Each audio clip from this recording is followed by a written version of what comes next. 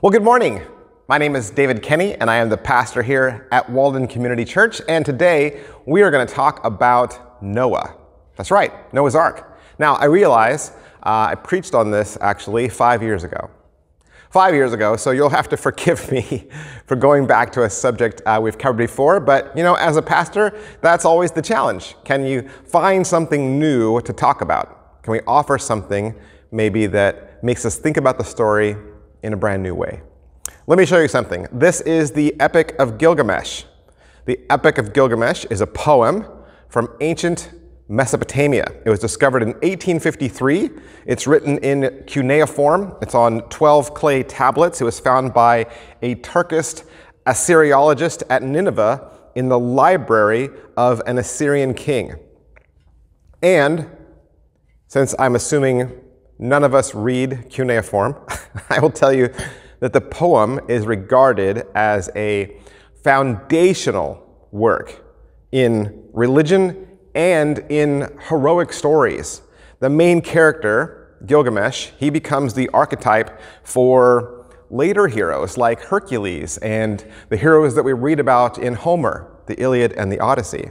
So why do I tell you this? Well, because in this Babylonian poem is perhaps a story that is very familiar to you. Noah's Ark. Yeah.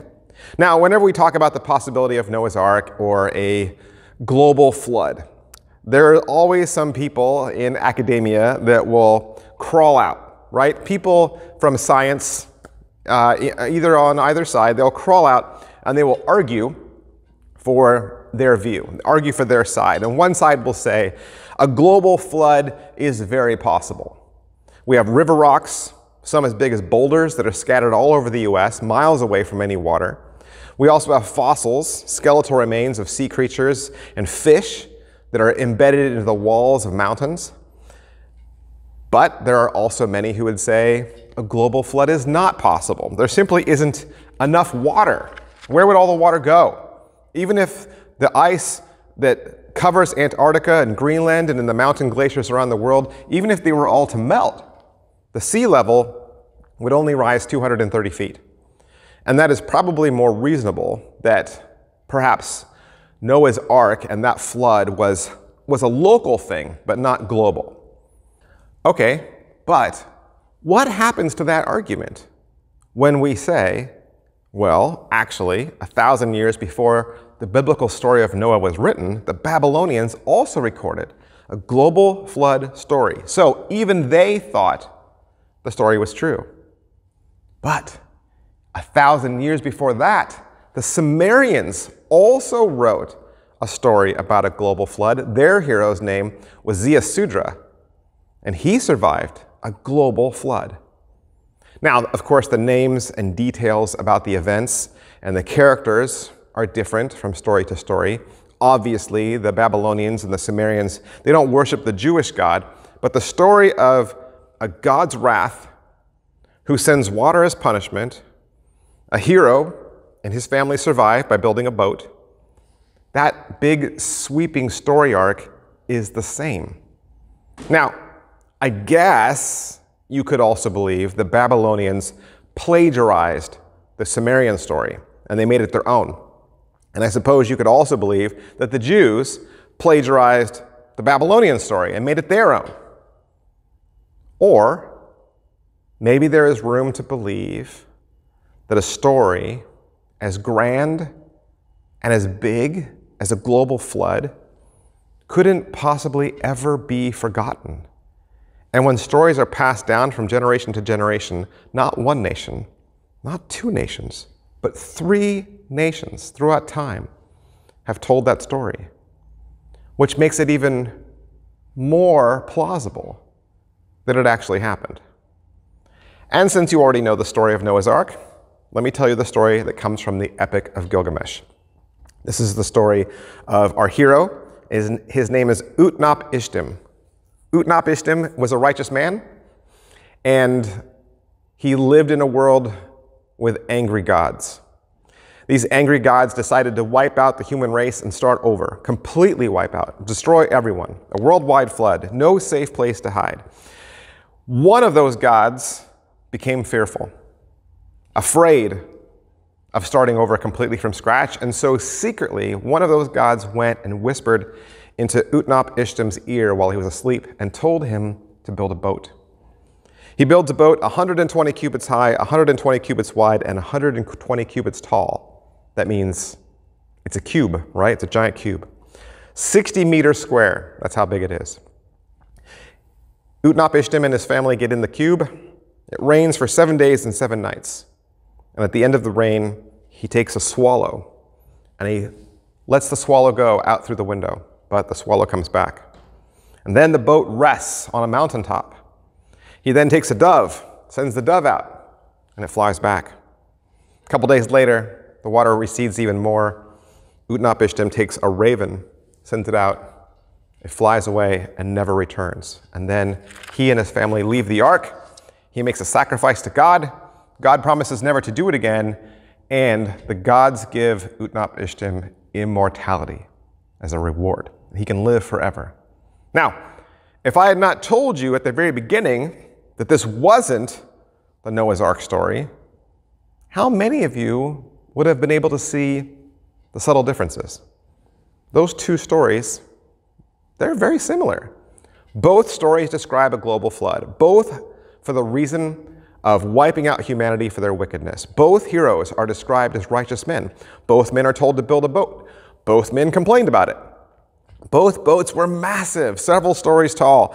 Both boats had a single door. Both men took along their family. Both men took along all species of animals. Both released birds to see if the water had receded. Both made a sacrifice when the flood was over, and both received a blessing from God. So, is the story true? Do you want to see a genius? I want to show you a picture of a genius. That is a genius. Why do they always look like that? This is Irving Leonard Finkel. He is a British philologist and Assyriologist. He is the assistant keeper of ancient Mesopotamian script, languages, and cultures in the Department of the Middle East in the British Museum. Yep, he's a genius. He specializes in cuneiform inscription on tablets of clay from ancient Mesopotamia. He was raised by Jewish parents. He left the faith. He became an atheist as he began to devote his life to scholarship. So in other words, this guy is not religious. He's not religious. Finkel told the London press that it's very possible that a massive flood struck the Tigris and Euphrates Valley between 5,000 and 7,000 years ago. And he believes the stories are true. So much so that he wrote a book about it. And it's nice to have an atheist academic who also believes in the flood, but we should also believe in the flood. Because more and more the world will try to pick apart things, and they will dive into the biblical stories and try to make them sound silly, try to make them sound like superstition. So if there is any evidence or any sound argument that we can make, I think we should talk about those things. First, let's consider the population of the planet, right? Let's talk about it. If we started with just a small group of people, even two, let's start with 2 people, 4,500 years to 5,000 years ago, the world's population today from that growth would be about 9 billion people. And that's pretty much close to what it is. We're at 7 billion people. How did we get to that number? Well, that would be figuring that the population would double every 150 years, which is very conservative, since it actually doubles around every 40 years. If there was not a worldwide flood, all right, so there's no flood, then we would have hundreds of thousands more people alive today, right? Because then 4,500 to 5,000 years ago, we would have had people alive, and now the world today would have doubled at an even faster rate, and our population today would be in the hundreds of trillions. Doesn't that seem logical? Evolutionists say that humans walked the earth 50,000 years ago. 50,000 years ago. But if you use that same conservative growth rate, the population today would be a 1 followed by 100 zeros. In fact, we would have so many people who lived and died, you couldn't even dig a hole in the earth and not find a skeleton. The entire Earth's surface would be covered several feet deep in human bones. The only thing that could solve this problem scientifically, in other words, if science was going to come back and come up with a solution as to why there isn't as many people in the world, they would say, oh, well then, for thousands and thousands of years, reproduction was impossible. Huh? They would have to say, for thousands of years, maybe only a few people could actually have children, and the entire rest of the world was barren. That is not likely. What's more likely is the population of the earth started with a few people only 4,500 years to 5,000 years ago, right around the time of Noah's flood. 8 people being on an ark, which brings us to a total of about 9 billion people. Here's another one. You ever gone to a museum and seen fossils? Of course you have. Did you ever stop and ask yourself where those fossils came from? Because if I left a dead animal in my backyard, thousands of years from now, it will not become a fossil. Okay? It's going to rot, it's going to decay, and other animals are going to come along and eat it and pick it apart. So where do fossils come from? Well, scientists will tell you that fossils come from catastrophes. Fast catastrophes that kill and bury the remains before the bodies can be destroyed.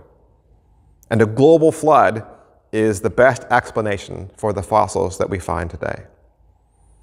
Spectacular fossil graveyards have been found over the years, which is evidence that a sudden catastrophe buried thousands of animals, like a flood. Many caves and high mountain ranges have been found with the varieties of remains of all sorts of animals that would point to a very sudden catastrophe. Animals that would never have been together, except if they were all fleeing a catastrophe, like a worldwide flood. These fossil graveyards they have found are also high in the mountain ranges. And they have marine animals and fish and sharks. How could they have gotten so high in these mountains if there wasn't a worldwide flood? Now, that's only evidence that's up high. We also have evidence that's down below. The Earth's crust has a massive amount of layered sedimentary rock, sometimes miles deep. These layers of sand and soil and material, they were formed by water, and they were once soft like mud, and now they're hard like stone. And encased in these sedimentary layers are fossils. Yes, billions of dead things, fossils of plants, animals, all buried very quickly. Now, it'd be great if we could just find Noah's Ark, right? Point to it and say, there it is. Leonard Nimoy looked for it in his In Search of TV special back in 1978, but he didn't find it. But we do have details about the boat in the Bible. Genesis 6 says, this is how high you are to make it. The length of the ark, 300 cubits, its breadth, 50 cubits, and its height, 30 cubits. Make a roof for the ark and finish it a cubit above, and set the door of the ark on its side. Make it with lower, second, and third decks. Noah's Ark is not a big houseboat, right? A nice, cute houseboat with giraffe heads peeking out the top. In fact, the dimensions here that we get, these are the size of a modern-day cargo ship. The Ark was 450 feet long. It was 75 feet wide, 45 feet high. It was a boat that was built to survive a global flood. A Korean research team back in 1992 took the dimensions of the Ark and they tried to see if an Ark of that size would really survive. And the whole team was spearheaded by a conservative evolutionist. The study confirmed that the Ark could in fact handle waves as high as 98 feet tall. They said that the proportions of the biblical ark were perfect. And that study compared the ark against 12 other popular shapes of vessels. And the qualities that they measured, of course, were stability, hull strength, and comfort. And they said that Noah's Ark was amongst the best designs. How could Noah have known how to build a proportionally perfect ship? Well, another argument about the boat would be, well, even with a boat that size, they couldn't have possibly held every living animal. You're right. Genesis 6 says, "Of every living thing of all flesh, you shall bring 2 of every sort into the ark to keep them alive with you. They shall be male and female." Other scientists got together to tackle this question, and they concluded that for us to see the animals that we see in the earth today, right, Noah would have needed about 16,000 animals. 16,000. In other words, the ark didn't need to carry every kind of animal. It only carried air-breathing animals, land-dwelling animals, creeping things, and things with wings, right? Winged animals. And if you want to cut down on space, you don't need full-grown animals, right? Younger animals require less food, less space, and they have smaller waist. And another factor which greatly reduces space is the fact that the tremendous variety of species that we see today back then didn't exist. So they don't need 2 of every breed of dog. They just needed a boy dog and a girl dog. And that would have given us all the species we see today. What about the argument that it's not possible for all the earth to have been covered with water?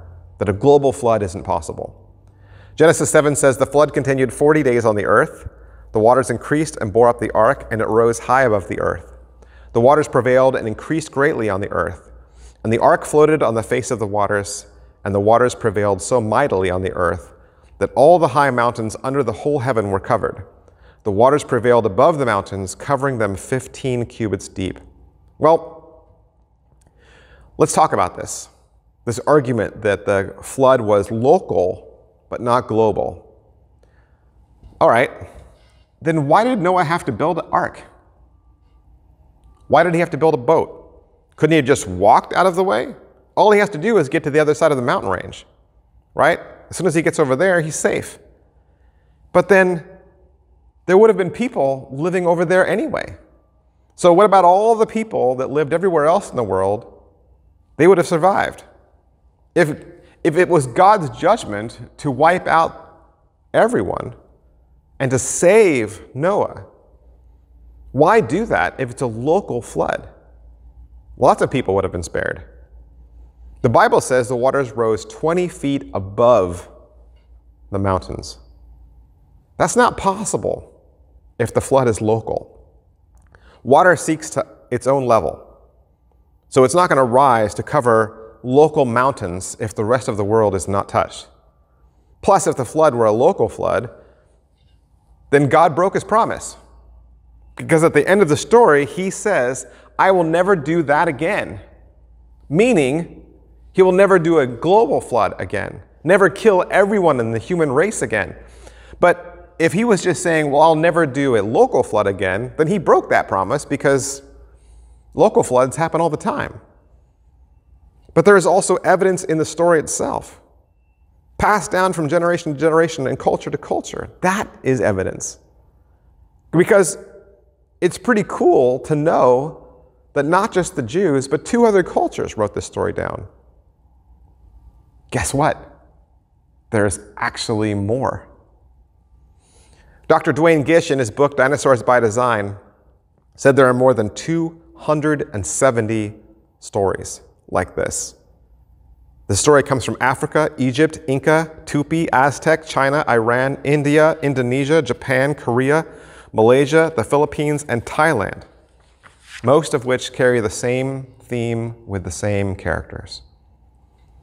But let me tell you why the biblical story of Noah is important. Let me tell you why, even with all these other stories being told, why the Jews felt it was important that they share their version of the story. We'll compare it and contrast it with the Epic of Gilgamesh, okay? We'll compare it with just that one story. First, the character of God. In the Gilgamesh story, there are 5 squabbling gods. They're fighting, and they're trying to decide if they're going to destroy everything. But one of those gods has second thoughts and decides to warn another human in a dream. This made the other gods mad, and they fought about it even more. When the Hebrews wrote their story, they said, no, there's only one God, and he's enough. And there's no spiritual conflict in the sky. There's no spiritual drama that takes place in the heavens. The conflict and the drama is us. It's down here on earth. We are the imperfect ones.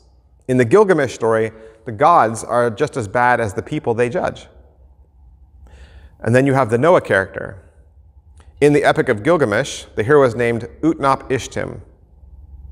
That means, he who saw is life. And the story makes him out to be a hero from the very beginning. He's strong, he's brave, he's a master sailor, and he's a master builder. He bravely lifts the sails to catch the wind. He uses his strength to turn the oars and the udders. The gods try to smash his boat with waves, but he uses his cunning and his wit to survive. And when his boat finally lands on land, he's given immortality as a reward. Noah's name means rest.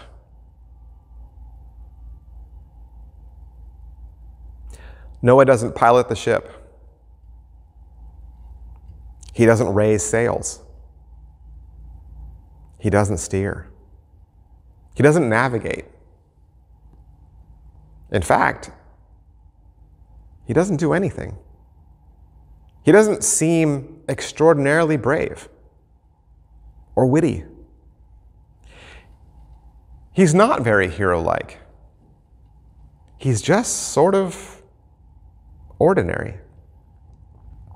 And when his boat lands, he was blessed with God's promises, but he wasn't given immortality.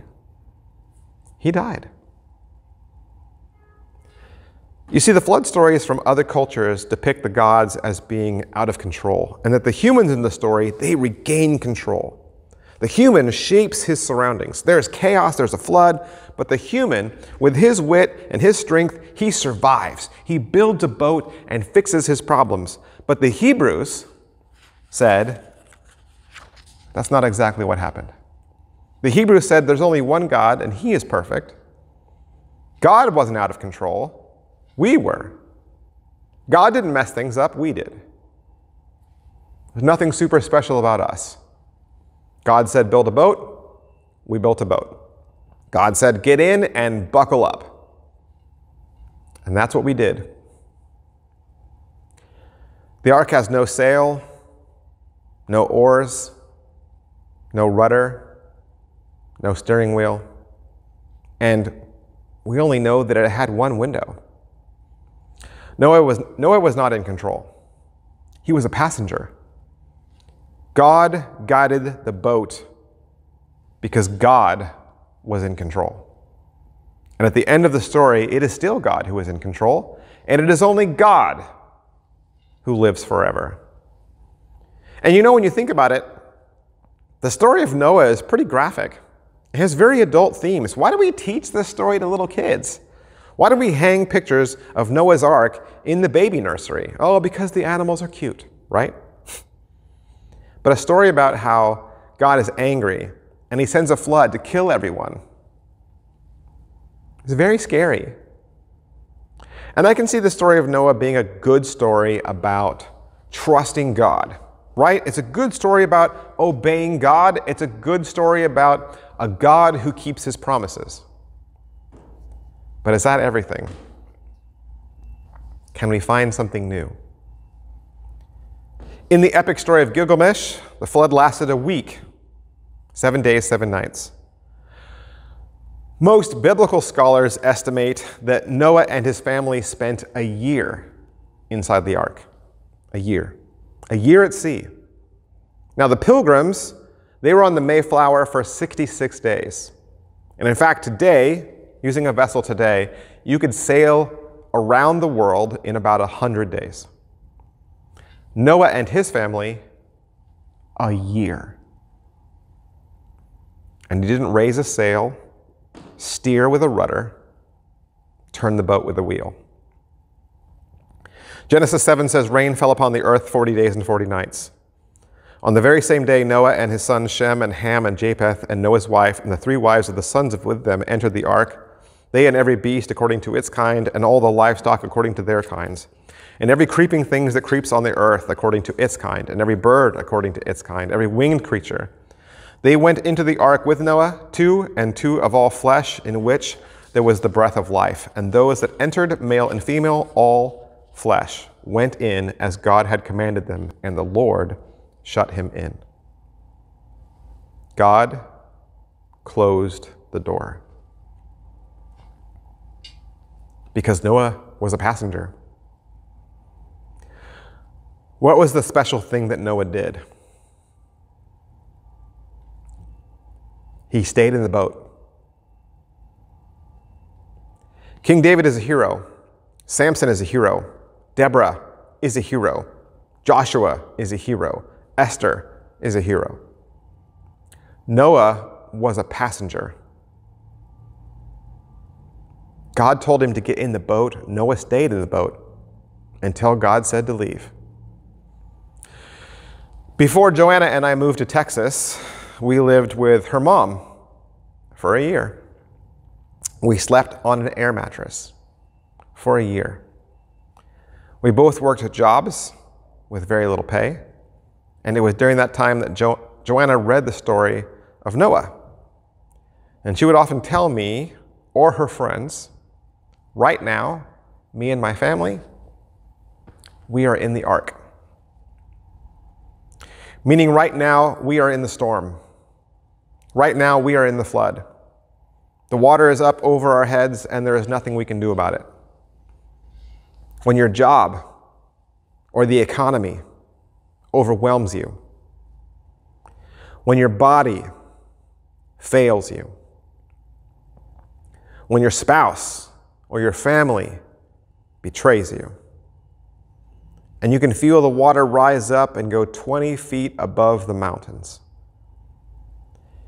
It's not a little bit of water here and none over here.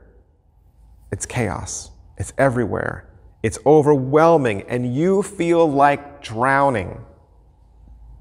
Naturally, your first instinct is to swim, to raise the sails, to grab something, to grab a wheel, to find a way out of this mess. And when the Hebrews tell this story to their children, they say, do you want to know how to survive a storm? You stay in the boat. God designed a perfect boat with no rudders, no sails, and a single window. God made a shelter to protect, and it was a safe place if you stayed close. You'd stay safe if you stayed inside. Why do the Hebrews say that the solution to surviving a flood is to stay in the boat? Because that's where God is. You don't need to steer it. You don't need to control it. You just need to get in and stay in. It's an incredible story of God's love, His protection, during threat, during turmoil. The best place to be is in the place that God has built. And the good news is you don't have to build an ark. It's already been built for you. All you have to do is get in and stay in. The lesson of Noah is in his name. What did his name mean? It means rest. Psalm 91 says, he who dwells in the shelter of the Most High will abide in the shadow of the Almighty. I will say to the Lord, my refuge and my fortress, my God, in whom I trust. There's a lot of cool words there. The Hebrew word for shelter means a place to hide from your enemies. The Hebrew word for refuge means a place to run for safety. The Hebrew word fortress means the one who keeps me. When the storms of life come, when the floods of life come, and they will come, we will all need a resting place, a hiding place, an ark. The psalmist makes it clear that God is a refuge of rest. Look at other places in the Bible. Psalm 62, my soul finds rest in God alone. Matthew 11, come to me, all who are weary and burdened, and I will give you rest. Psalm 9, the Lord is a refuge for the oppressed and a stronghold in times of trouble. The biblical authors found in God a hiding place, a safe place, a resting place from the trials and tribulations and the troubles and the temptations and the terror of this world. Psalm 91 uses 3 words to talk about rest. But what's also interesting and very telling is that there's 4 names for God. Psalm 91 says, he who dwells in the shelter of the Most High will abide in the shadow of the Almighty. I will say to the Lord, my refuge and my fortress, my God in whom I trust. The word the Most High in Hebrew is the word Elyon, and it means possession. The implication here is that God is the owner of everything. 50 times in Scripture, God calls himself by this name. In heaven and earth, God says, I own it all because I made it all. The Hebrew word Almighty is the word Shaddai, and it means provision.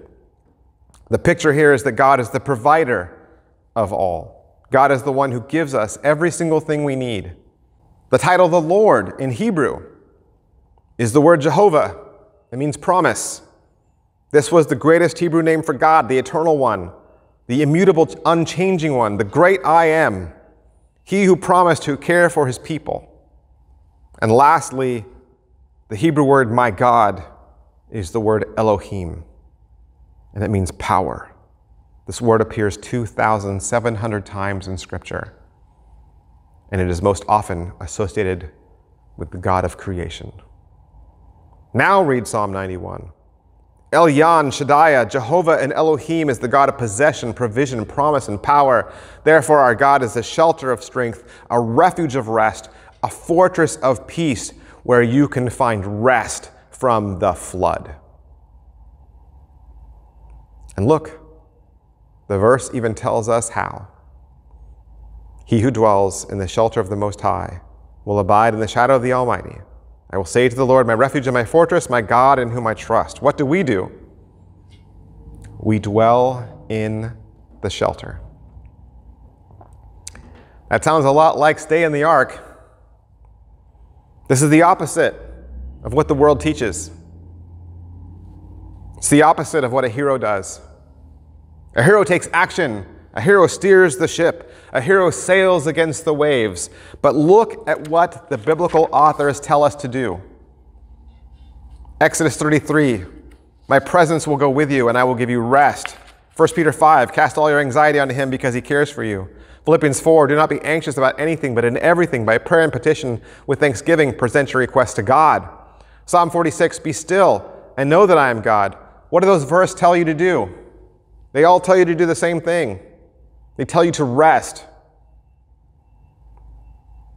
Sounds easy, right? It's not.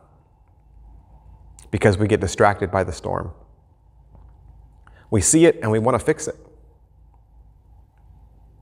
But when is it ever a good idea to jump out of the boat into the water?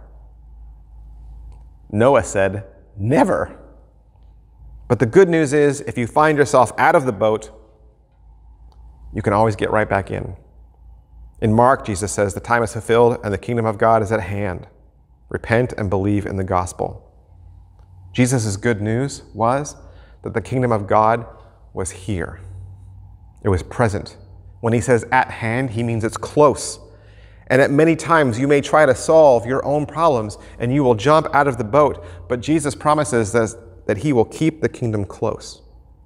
He will keep the kingdom at hand. Author Anne Graham Lotz, she had her house broken into some years back, and the robbers took almost everything of value. And the night after the break-in, she lay awake in fear. She was overwhelmed with anxiousness, and she began to worry about all the other precious things in her life that she could lose. She could have an illness. There could be an accident. She could lose her children. She could lose her husband. She could lose her health. She could lose her job, her finances, her reputation. And she felt this worry of water rise up over her. And she recalled a passage, 1 Peter 1. Blessed be the God and Father of our Lord Jesus Christ. According to his great mercy, he has caused us to be born again to a living hope through the resurrection of Jesus Christ from the dead, to an inheritance that is imperishable, undefiled, and unfading, kept in heaven for you, who by God's power are being guarded through faith for a salvation ready to be revealed in the last time. Anne Lotz immediately sat down and she began to make a list, an alphabetical list, of all the blessings in her life that could never be taken away. She said, I am accepted by God, beloved by God, chosen by God, delivered by God, enlightened by God, forgiven by God. I have grace of God, hope for the future, inheritance in heaven, justification, knowledge of God, love, mercy of God, nearness to God, oneness with God, peace, and quickening of the Spirit. I am redeemed, sealed with the Holy Spirit, treasured by God, united with other believers, and validated as an authentic child of God. She said, I have his wisdom, and one day I will be exalted with him. Do you have all of that? If you have Jesus, you do. And all you have to do is stay close. All you have to do is stay in the boat and rest. Let's pray together. Lord, we thank you for this biblical story, a story that we see is told throughout the world from generation to generation, a powerful story of your might and your power, but also how you rescued, how you gave one person a task, that they were obedient to that task, and they completely submitted their life to you without any need to take hold or direct or to steer. They trusted as you guided them to safety through the storm. Lord, even those who are listening to my voice right now, there are many going through a storm in life. Could be financial, could be with their health, or with their family. Lord, I pray that you would give them rest. Give us rest as you carry us through the storm. Take away our anxiousness and our worry. Help us to rely on you to provide and to care. That you will bring all things to a safe conclusion, that we will arrive on the shore one day and the boat will open. And it is then that we will sacrifice and we will praise you and thank you for your glorious fulfillment, your care, and your love and grace. Guide us to safety. And if it's been a month, give us patience.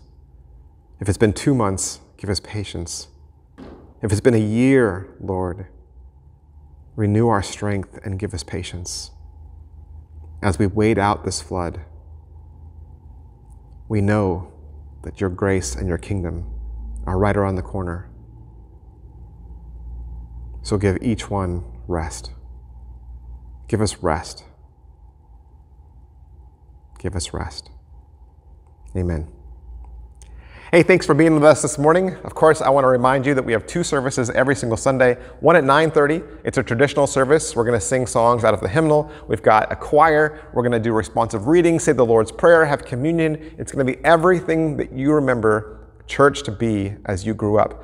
And then between services, we have coffee and donuts. Please come for that. We want to meet you, shake hands with you. And then at 11 o'clock, we have a contemporary service. We have a worship team. Come casual, come however you feel natural and comfortable. We've got a full children's program from birth all the way through high school, and we would love to have them too. We want to be the church where you live. I'll see you guys soon. Bye.